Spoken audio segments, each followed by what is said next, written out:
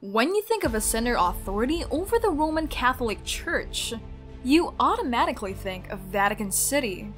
The Vatican City, one of the most sacred locations in Christendom, bears witness to a long history and a tremendous spiritual endeavor. Unfortunately, this sacred site has been at the center of various controversies and conspiracy theories. We know the state is wealthy, but how wealthy is it? And from where does it obtain its funds? In this video, we will reveal the opulence and secrets hidden within this famous institution. Join us as we explore inside the trillionaire lifestyle that surrounds the Vatican, providing a unique insight into the lavish society within its walls. Hi everyone, welcome and welcome back to the Life of Luxury. Savor the flavor of exploring wealth, where we post videos about life and luxury. Join us on an exciting video as we explore the wonderful lives of the elite. We are absolutely thrilled to share our knowledge with you. If you are new here, please subscribe and hit the notification bell so that we can continue to post videos on this channel. And don't forget to leave a comment and we'll make sure to engage and start some interesting discussions with you. Let us now explore the Vatican City's untold stories, from stunning art collections to spectacular events. Let us look into the secret treasures that have helped to create the Vatican a symbol of wealth and power. Bankers estimate the Vatican's wealth to be between $10 billion and $15 billion.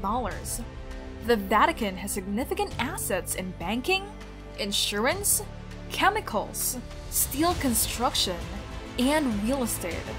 Dividends assist pay for Vatican expenses and humanitarian activities such as sponsoring 1.5 million children and supplying food and clothing to 7 million poor Italians.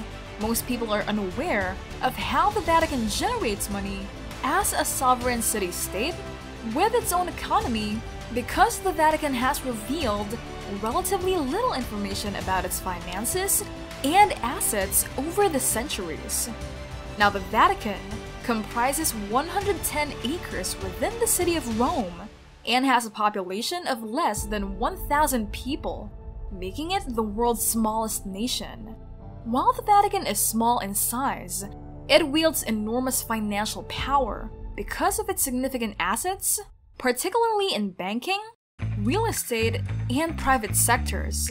To understand the Vatican's complicated economy, it is vital to distinguish between the Vatican City and the Holy See. What is the Holy See?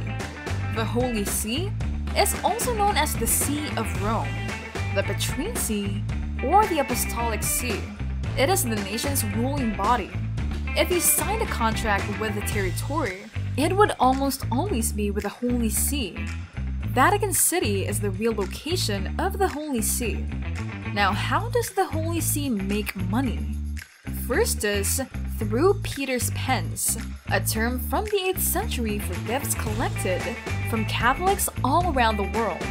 A separate department receives gifts from people to the diocese on behalf of the Holy See.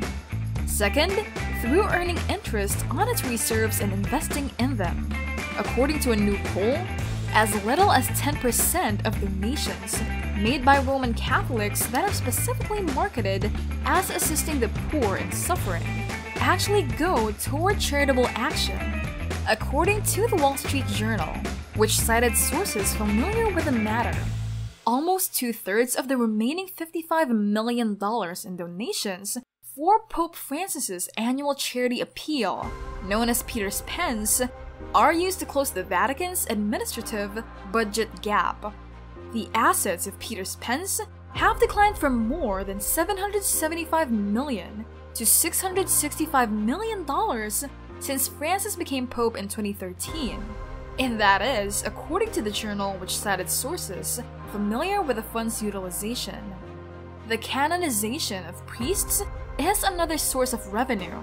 In an effort to canonize a former priest, Father Nelson Baker, the Our Lady of Victory National Shrine and Basilica in Lackawanna, New York, has contributed more than $250,000. The cost of canonization varies greatly depending on the length of the procedure and the specific proof required to establish that a candidate is worthy of sainthood. The funds will cover the publication of Bacon-related literature, prayer cards, correspondence between the Church and the Vatican, travel expenses to and from Rome, and canon lawyer bills. Historically, the Holy See invested primarily in Italian industries, dividing its portfolio between stocks and bonds, and maintaining less than a 6% stake in businesses. It invests prudently, seeking to buy and hold proven companies and industries. As a result, investments in emerging countries have been limited. Recent investments, on the other hand, have become more international, primarily in Western European currencies and bonds, with some activity on the New York Stock Exchange. In addition, the Holy See also has real estate assets all throughout the world, primarily in the form of land and churches. In contrast, the Holy See will not make some investments. It will not, for example, invest in companies that contravene religious views, such as pharmaceutical companies that manufacture birth control pills. In this way, the Holy See's investment policy is comparable to that of other faith-based investors. Last year, the Holy See reportedly paid a total of 126.6 million euros to its 2,880 employees. For many years, the Holy See has actually been running a deficit. The Holy See faced an $18.4 million shortage in 2012, according to the Los Angeles Times. Officials blamed the company's failure on the sluggish European economy and the cost of paying its 2,832 employees, as well as teaching the Catholic religion through its many media outlets. In September 2019, German Cardinal Reinhard Max, who heads the Vatican's Economic Council, stated that Pope Francis had asked him to reduce spending in order to eliminate a deficit estimated to be more than 70 million euros. Before we go any further, don't forget to hit the like button and leave a comment below telling us what video references you'd like to see in future videos. Now, let's get back to the video. Now that we've learned about the Holy See, let's look into how Vatican City gets its money. Unlike the Holy See, the Vatican City gets its money through more typical stately endeavors. Having a workforce of approximately 4,800 employees, the city's revenue is generated by a few modest businesses. Millions of tourists and religious pilgrims visit the city each year, as well as the Sistine Chapel, St. Peter's Basilica, and the Vatican museums.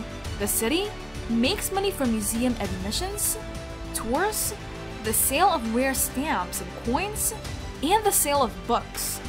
While the Vatican does not disclose how much money it earns from these activities each year, the Central Intelligence Agency's or CIA World Factbook estimates the city earned $315 million in 2013, with expenditures totaling $348 million. In 2014, the Vatican museums held a surplus of 63.5 million euros, nearly double the previous year. The city has even hired out the Sistine Chapel on occasion, with Portia and 40 fans spending $5,900 to attend a banquet beneath Michelangelo's brilliantly painted ceiling in 2014. The Vatican maintains that the chapel is not for rent. The Vatican appears to be making large profits in every aspect of its activities. Furthermore, tourism has almost quadrupled since Pope Francis took office for Pope Benedict in March 2013.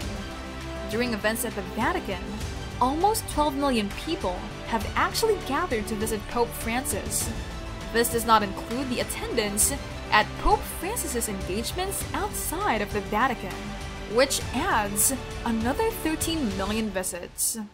The position of the Vatican Bank is possibly the most disputed and poorly understood component of the Vatican's finances.